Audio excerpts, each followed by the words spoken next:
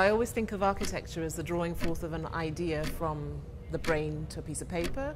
You translate that from a piece of paper to a building, and then you make another translation from a building to a city. So I think it's about scale. Urbanism is architecture at scale, if you like. Culture is cities, and I think cities are culture. I think it's the lifeblood of almost anything. I think we don't spend enough time talking about what urban culture really is. We just assume it's something that everybody knows how to do, how to be.